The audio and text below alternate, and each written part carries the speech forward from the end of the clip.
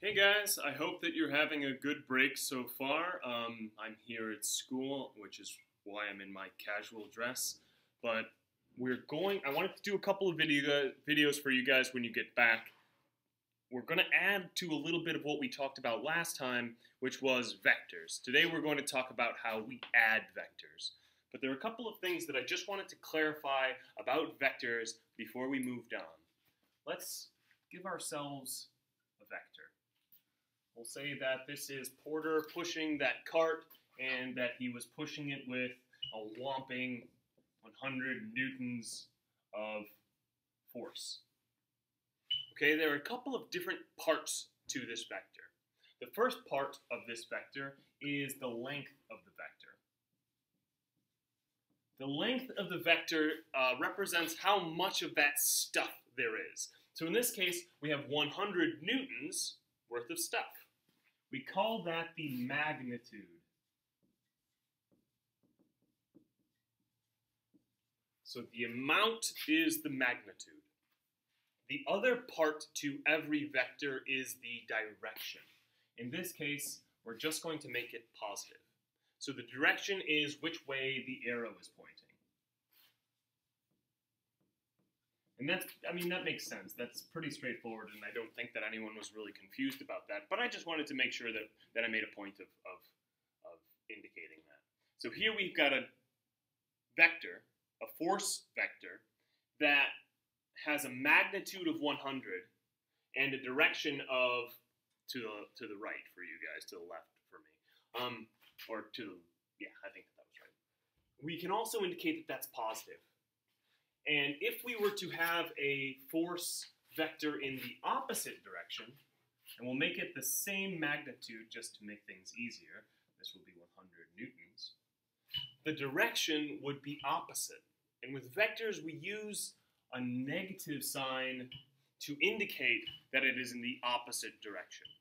And that's so when we add these two vectors, if you think of Porter pushing in this direction at 100 newtons and me pushing back in this direction at 100 newtons, our sum of our forces is going to be 0 newtons.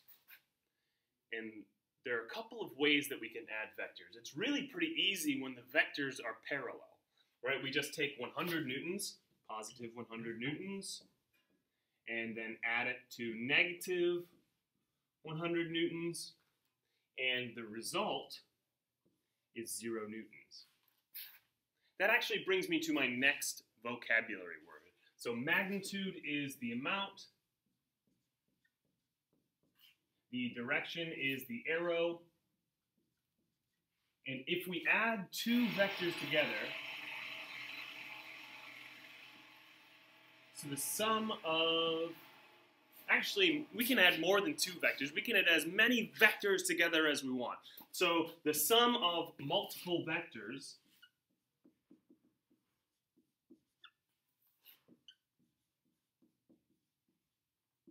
we call the resultant.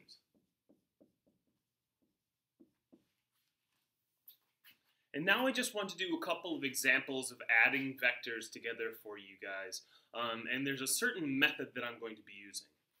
Vectors are really useful if we imagine the world as a piece of graph paper, where this is x or y, and this is x. This will be positive, this will be positive, and anything in the opposite direction, anything with an arrow in the opposite direction, will be negative. So this will be negative, and this will be negative. I want you to think about life as a graph paper as I go into these examples. Okay, so here is life as graph paper. Let's say that in this scenario, each one of these boxes, so one box, is 10 newtons of force. Okay, we'll just start by giving this graph some scale. And we said that Porter was pushing on this box. I said 100, but let's make it 50. So that's 1, 2, 3, 4, 5. Porter was pushing on this box with 50 newtons of force in the positive direction. I was pushing on this box with 50 newtons, 1, 2, 3, 4, 5, 50 newtons of force in the negative direction. I don't know if you guys can see that all right. Let's make it pink maybe. Shows up a little bit better. Yeah, there we go. So Porter had it 50 newtons in the positive direction. I was pushing on it 50 newtons in the negative direction. And if we want to add these two vectors, we can use this process called tip to tail. And we'll be doing this a little bit in class, but just know that this end, the end with the arrow, is the tip of the vector, right? And this end where the vector begins is called the tail of a vector. Vectors, the only two things that matter are the direction and the magnitude, so everything else we can change. I'm going to move this vector so that the tip of it is touching the tail end of this vector. So I'm going to redraw it down here because, again, so long as the direction stays the same and the magnitude stays the same, the only thing that matters are those two things. So this is the same exact vector. I'm going to call it vector P for Porter, and this one will be vector T for Mr. T. That's Porter's vector, and if I draw my vector tip to tail, so I start the tip at this tail here, and I'm going to just draw it directly over 50. We can see that positive 50 and negative 50 cancel each other out. This would be true if later on Porter decided to flex on me and he started pushing with, let's say, 80 newtons of force. 5, 6, 7, 8. That's 80 newtons of force. Let's increase that down here where we're adding them together. So I'm going to draw Porter's 80 newtons down here. That's 80 newtons. And if I draw my negative 50 tip to tail, here is my tip. 1, 2, 3, 4, 5. Oops. This is negative 50 newtons. We can see that this remainder,